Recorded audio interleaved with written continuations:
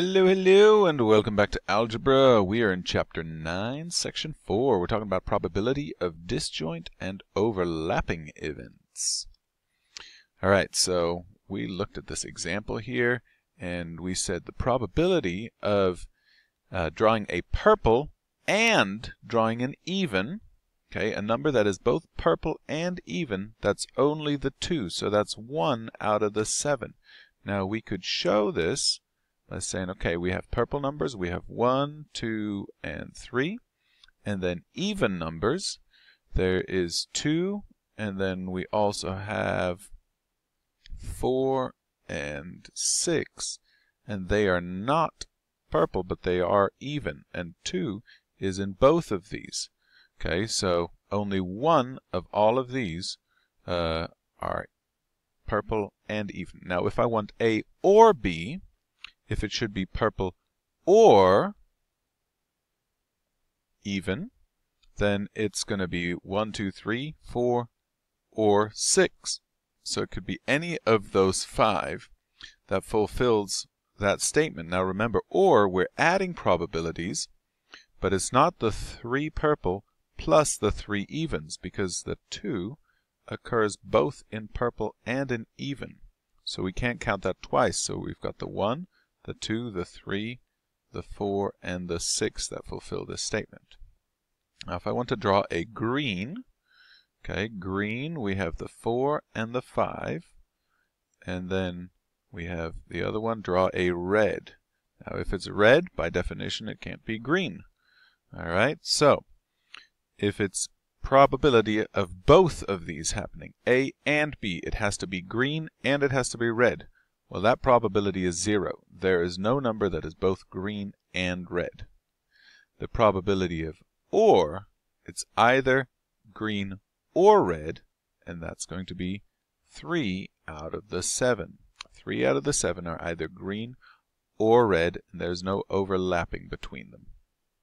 All right, using that example, we looked at overlapping and disjoint or mutually exclusive events. So overlapping, like we had the evens and the purples, those were overlapping, and there was a segment that was both of those.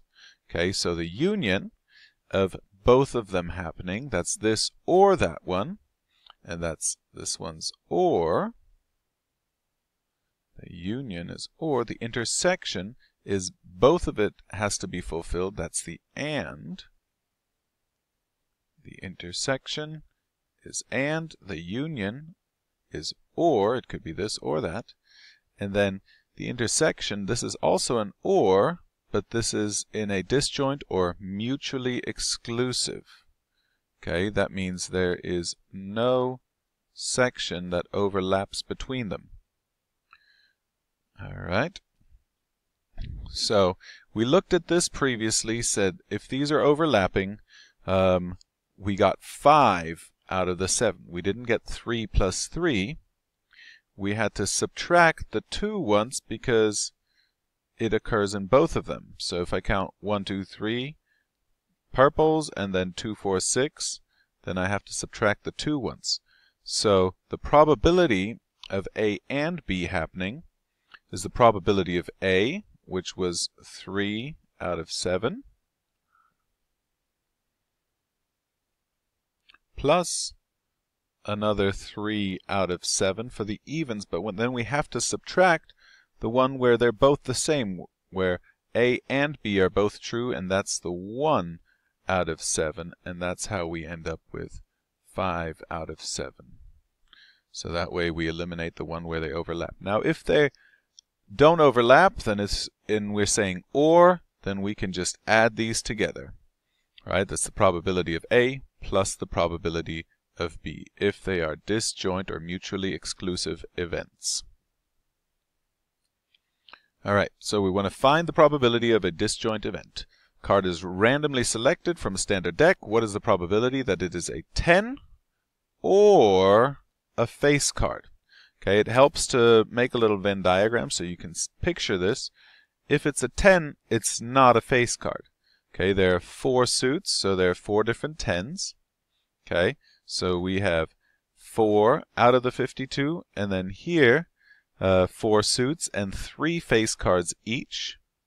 Okay, so that makes 12 out of the 52. So knowing all we have to do is add these up, we've got 4 out of 52 plus 12 out of 52, which gives me 16 out of 52, and I can simplify that to 4 over 13, or approximately 0.308.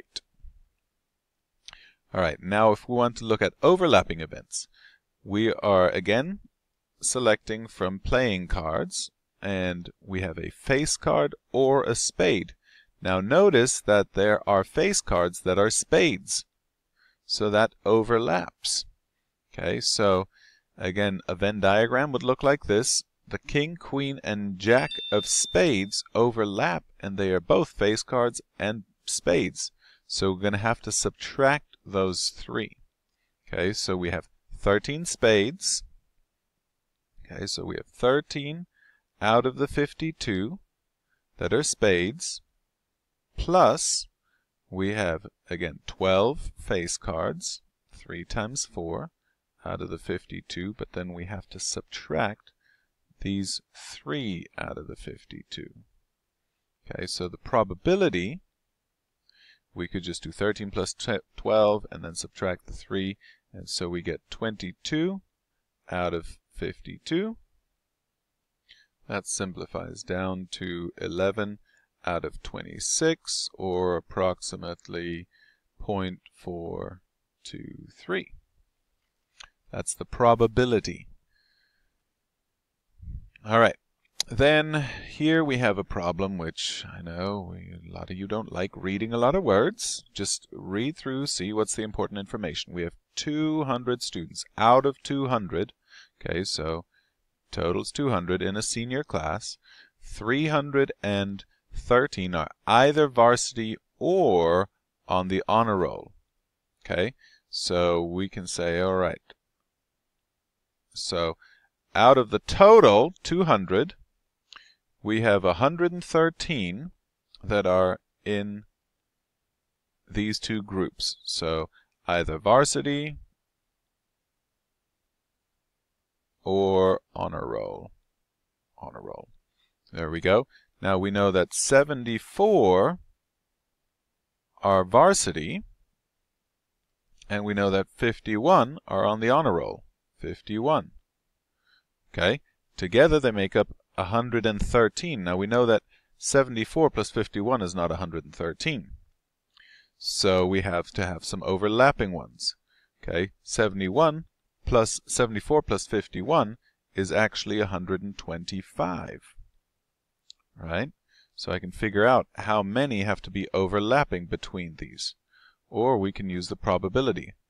Probability of A or B is the probability of A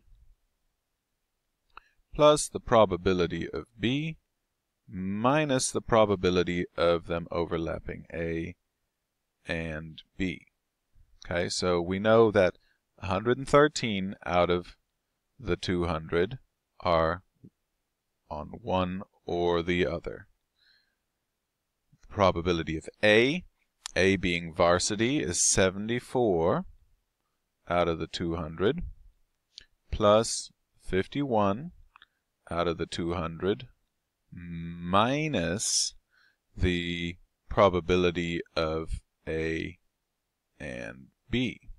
All right, now we'll add this over here, probability of A and B. Add that to each side, probability of A and B. And then I'm going to subtract the 113 over 200. Subtract 113 over 200. All right, then I get this statement. Probability of A and B is 74 over 200 plus 51 over 200 minus 113 over 200. And that comes out to being 12 over 200. Okay, now we can simplify that down. That's 6 over 100, or 3 over 50. So the probability is 3 over 50, or divide that and you get 0.06 or 6%. That's the probability. Now, up here, notice we could have also just said, okay, there's 125 total. What's the difference to 113? Well, the difference between these two is 12. So that means 12 have to be in here overlapping, because we'd have to subtract the overlapping ones. Okay, and then we could have started from there, said 12 over 200. But I wanted you to see how to use that formula if you are lost how to solve that. That's about all the fun we can have today, but check in again next time for another fun lesson.